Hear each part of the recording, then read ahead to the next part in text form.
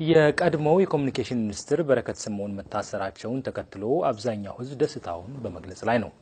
በፌስቡክ የሚሰጡ አስተያየቶችና የደስታ መግለጫዎች ብዛት ህዝቡ የበረከትን መታሰር በዚህ ደረጃ ይፈልገው ነበር እንዴ የሚል ጥያቄ ያስነሳል። አንዳንዶች እንዲያውም ለውጡ የመጣው አሁን ነው በማለት እስከ መጻፍ ደርሰዋል። የምርጫ 97 የአውሮፓ ህብረት የታዛቢዎች ቡድን ሰብሳቢ የነበሩት የፓርላማ አባሏ ወይዘሮ አና ጎሜዝ ያ ወንጀለኛ የመለስ ዜናዊ ጎብልስ መታሰር ኢትዮጵያውያን ከእንግዲህ በነጻነት እንዲተነፍሱ ያደርጋቸዋል በማለት የበረከት መታሰር ሊፈጥር የሚችለውን አዎንታዊ ተጽዕኖ ገልጸዋል። የአቶ በረከት ስምኦን የእስር ዜና ትልቅ መነጋገሪያ ሊሆን የቻለው የሰውየው መታሰር ሳይሆን እስከዛሬ ሳይታሰሩ መቆየታቸው ነው። በረከት በስልጣን ዘመናቸው ወቅት በሰራቸው ወንጀሎች አለመጠየቃቸው ከፈጠረው ቁጭት በላይ በነጻነት እየተንቀሳቀሱ ለውጡን ለመቀልበስ ወይም ለማጣጣል ያደርጉት የነበረው እንቅስቃሴ ብዙዎችን ስጋት ላይ ጥሏቸው ቆይቷል። እናቶ በረከት ለውጡን ለመቀልበስ ተሳክቶላቸው ወደ ድሮው ስርዓት ይመልሱን ይሆን የሚለው ስጋት የእርሳቸውን መታሰር ተከትሎ መተንፈሻ ቀዳዳ ያገኘ ይመስላል። የህዝቡ የደስታ ምንጭም ካለፈው የጥፋት ታሪክና ከሚወሰደው ተመጣጣኝ ቅጣት ጋር የሚያያዝ ሳይሆን ከመጪው ጊዜ ተስፋ ጋር የሚታይ ነው። አቶ በረከት በስንት መስዋዕትነት የተገኘውን ለውጥ ለመቀልበስ የሰሯቸው ስራዎች በስልጣን ዘመናቸው ከሰሯቸው ወንጀሎች የማይተናነሱ ናቸው። አቶ በረከት ድሮ ለሰሯቸው ወንጀሎች ህዝቡ የምህረት እጁን አልነፈጋቸውም ነበር። እርሳቸው ግን ያንን የምህረት እጅ እንደ ድክመት ቆጥረው ምህረት የሰጣቸውን አካል መኮንንና ማውረድም ፈለጉ። አሁንም አቶ በረከትን ያሳሰራቸው ለምህረት የተዘረጋላቸውን እጅ ለመቁረጥ በመፈለጋቸው መሆኑን ብዙዎቹ አስተያየት ሲሰጡ ይሰማል። ከአቶ በረከት በብዙ እጅ የሚበልጥ ሀብት ያዘረፉ ባለስልጣናት የምህረት እጅ ስመው አርፎ በመቀመጣቸው ምንም ሳይሆኑ አሁንም ድረስ በነጻነት ሲንቀሳቀሱ እየታየ ነው። እነዚህ ባለስልጣናት እኛ የራሳችንን ድል ሞክረናል፣ አሁን ደግሞ ድሉን ለሌሎች እንተው ብለው አርፎ ሲቀመጡ እነ በረከት ግን በተቃራኒው እየተጓዙ ነው የሚል ተቃውሞ ሲቀርብ ቆይቷል። የአማራ ዲሞክራቲክ ፓርቲ አዲሱ አመራር በረከትን ፈጥነው ባለማሰሩ በብዙ ነገሮች ተጠቅሟል ብሎ መናገር ይቻላል። በመጀመሪያ አቶ በረከት በአዴፓ አመራር ላይ የሚተኩሱትን ጥይት እንዲጨርሱ ፈቅደውላቸዋል። በረከትም ያገኙትን ሚዲያ ሁሉ ተጠቅመው በአመራሩ ላይ ጥይታቸውን አርከፍክፈው ጨርሰዋል። ጥይቶቹ ግን የአዴፓን አመራሮች ያቆሰሏቸው አይመስልም። በረከት ዘመቻቸውን በመቀጠል መቀሌ ከመሸገው ኃይል ጋር ወደ አሉታዊ እንቅስቃሴ ሲገቡ አመራሩ አሁንም በትዕግስት አልፏቸዋል። የአዴፓ አመራር ዝምታም በህዝብ ውስጥ ቁጭትና ንዴትን ፈጥሮ ቆይቷል። አመራሩ ግን ይህንን የህዝብ ቁጭትና መከፋት እንደ በጎ ነገር እንደወሰደው መታዘብ ይቻላል። የአዴፓ አመራር ጊዜ መግዛቱ በረከት እየዘረጉት የነበረውን ኔትወርክ ለማጥናትም ጊዜ ሰጥቶታል። እነዚህና ሌሎችም ጉዳዮች ተደማምረው አዴፓ ጊዜ ጠብቆ በረከትን ሲያስር አሁን የታየውን አይነት አዎንታዊ ምላሽ ከህዝቡ እንዲያገኝ ረድቶታል። ድርጅቱ ለውጡን ለመቀልበስ በሚሞክሩት ላይ ጊዜ ጠብቆ እርምጃ የሚወስድ መሆኑን በማሳየት እንዲህ አይነት ሐሳብ ያላቸው ሰዎች ሐሳባቸውን እንዲተውት መልእክት ለማስተላለፍም ችሏል። የአቶ በረከት መታሰር አይታወቅብንም ወይም ምንም አንሆንም ብለው ለውጡን ለመቀልበስ ወይም ለማስተጓጎል በሚሰሩት ኃይሎች ላይ አስደንጋጭ መልእክት የሚያስተላልፍ ጭምር ነው። የበረከት ስምኦንን የስልጣን አነሳስና ወዳደቅ ለመገምገም ብዙ ጊዜ የሚወስድ በመሆኑ የዚህ ዝግጅት የትኩረት ማዕከል አይደለም። ያም ሆኖ ግን የበረከትን የፖለቲካ ህይወት መዳሰሱ እስሩ በአገሪቱ ፖለቲካ ላይ ሊያመጣ የሚችለውን የአጭርና የረጅም ጊዜ ተጽዕኖ ለመዳሰስ ስለሚጠቅም አጥር አድርጎ ማየቱ ጠቃሚ ይሆናል። በረከት ስምኦን በኢትዮጵያ ውስጥ የፈጠሩት ተጽዕኖ በአብዛኛው ከአመለካከትና ከስነ ምግባር ጋር የተያያዘ ነው። ባለፉት 27 ዓመታት የደረሰው ከፍተኛ የሰብአዊ መብት ጥሰትና የሞራል ውድቀትም ከዚሁ አስተሳሰብ ጋር የሚያያዝ በመሆኑ የበረከት መታሰር ሊኖረው የሚችለውን አዎንታዊ ተጽዕኖ በአገሪቱ ሊያመጣ ከሚችለው የስነ ምግባር ለውጥ ጋር ተያይዞ ቢታይ ብዙ ትምህርት ሊሰጥ ይችላል። በረከት ስምኦን በአንድ ጊዜ ሁለት አይነት ማንነቶችን ለመጫወት የሚችሉ ስብዕና ያላቸው ሰው ናቸው። ወደ አደባባይ ሲወጡ የሚያሳዩት ባህሪና ከአደባባይ ጀርባ የሚያሳዩት ባህሪ አንድ አይደለም። ችግር ካልገጠማቸው በስተቀር እርሳቸው የሚፈልጉትን ተፈጻሚ ለማድረግ የሚያስቡት ፊት ለፊት መልካም ቃላትን በማውጣት ደጋፊ መስለው ከታዩ በኋላ ከጀርባ ስራዎችን በመስራት መሆኑ እርሳቸውን የሚያውቋቸው ይናገራሉ። ከዚህም ሌላ በተለያዩ አጋጣሚዎች የሰጧቸው መግለጫዎች ይህንኑ አስተያየት የሚያጠናክሩ ናቸው። ዶክተር አብይ ጠቅላይ ሚኒስትር ሆነው እንዳይመረጡ ከፍተኛ ቅስቀሳ ሲያደርጉ የነበሩት አቶ በረከት ስምኦን መሸነፋቸውን ሲያውቁ ውጤቱን በጸጋ ተቀብለው እንደሚቀጥሉ በማስታወቅ የዶክተር አብይ አመኔታ ለማግኘት ከፍተኛ ሙከራ አድርገዋል። በግልጽ የነገርኩት እንዲሳካልህ ፈልጋለሁ። ዳንድ ኢትዮጵያዊ እንዲሳካልህ ፈልጋለሁ። እንደ አንድ የኦሮሞ ተወላጅ እንዲሳካልህ ፈልጋለሁ እንደ አንድ ወጣት መሪ እንዲሳካልህ ፈልጋለሁ ሌላ ነገር አልፈልግም በእነዚህ ሶስት መሰረታዊ ምክንያቶች እንዲሳካልህ ፈልጋለሁ ብየዋለሁ የመጀመሪያ ቀን ግንኙነታችን ላይ ከዛ በኋላ በአብይ ላይ ዘመቻ ካይጃላቅ ከዛ በኋላ በአብይ ላይ ክፋት አስብ ያላቅ እንዲሳካለት ነው የምፈልገው ፌል እንዲያደርግ አልፈልግም አሁን አያዙ በራሱ መንገድ በራሱ ነፃ ሐሳቤ በኢህአዴግ መሰረቶች ላይ ተጀምሮ እየተንቀሳቀሰ ነው ያለው መልካም ግንኙነት አለን ተልኮች ይሰጠኛል በተልኮ መሰረት ፈጽማለሁ እኔ በዚህ መልኩ ነው የሚሄደው የኢትዮጵያ ህዝብ እናቶ በረከትን ለ27 ዓመታት ሲታገሳቸው አቶ በረከት ግን እንዲሳካለት ፈልጋለሁ ያሉትን አዲሱን መሪ ለማብጠልጠል 27 ሳምንታት እንኳን መታገስ አልሆነላቸው የመንግስት ንካሬ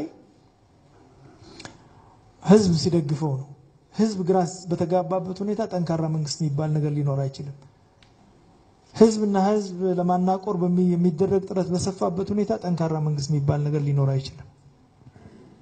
ሶ መንግስት እየደከመ ነው የመጣው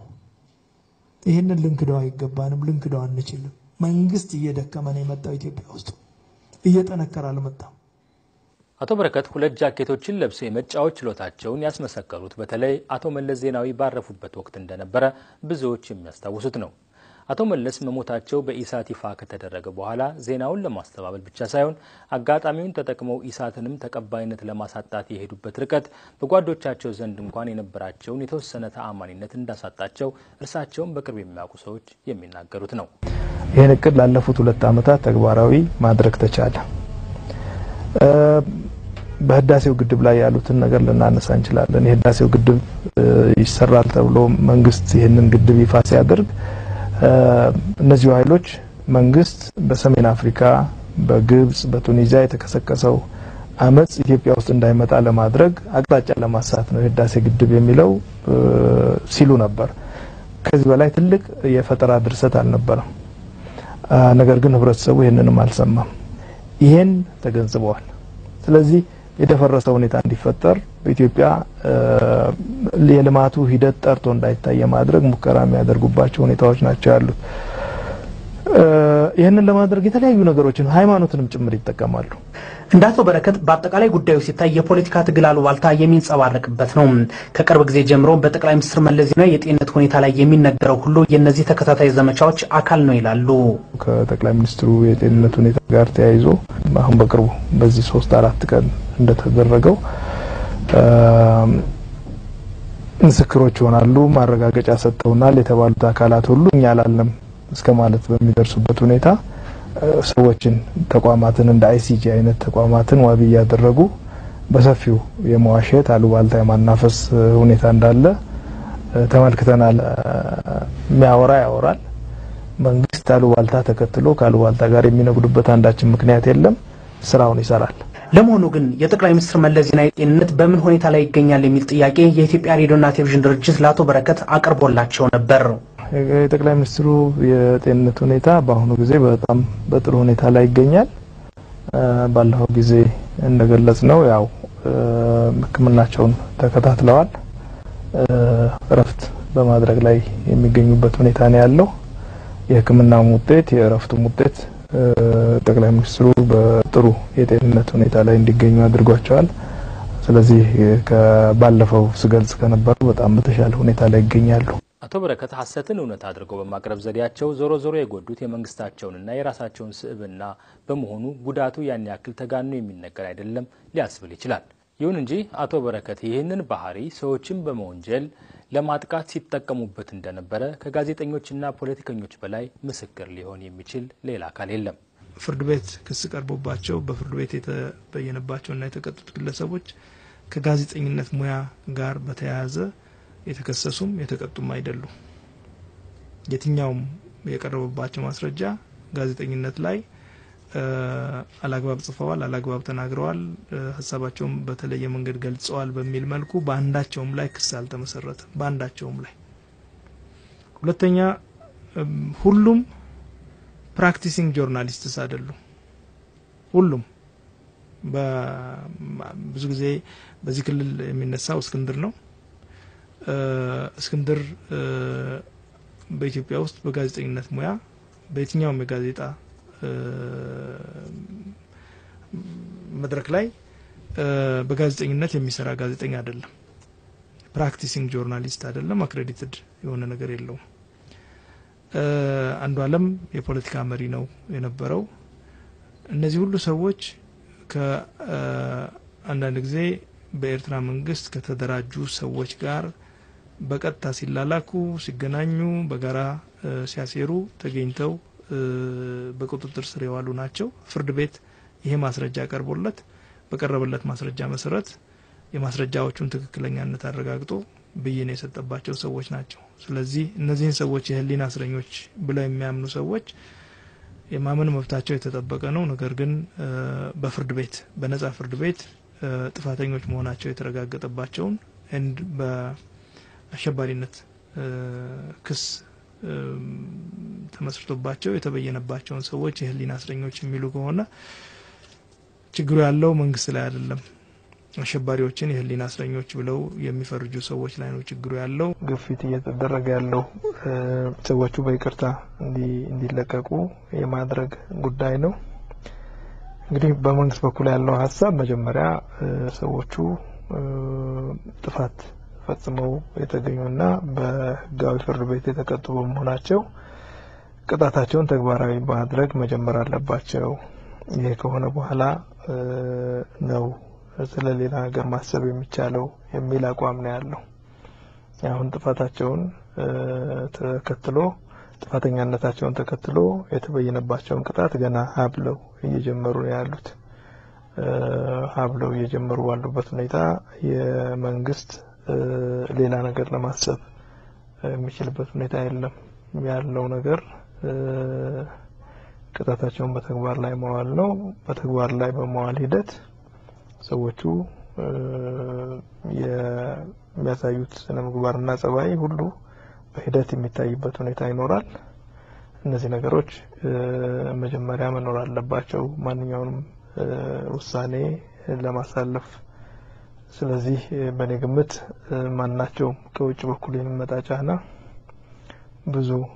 ውጤት ይኖረዋል የሚል ግምት የለኝም ህወሓት ዓላማዋን ለማስፈጸም ፊት ካዘመተቻቸው ሰዎች መካከል እንደ በረከት ስምኦን ያገለግላት ሌላ ሰው የለም ብሎ መናገር ይቻላል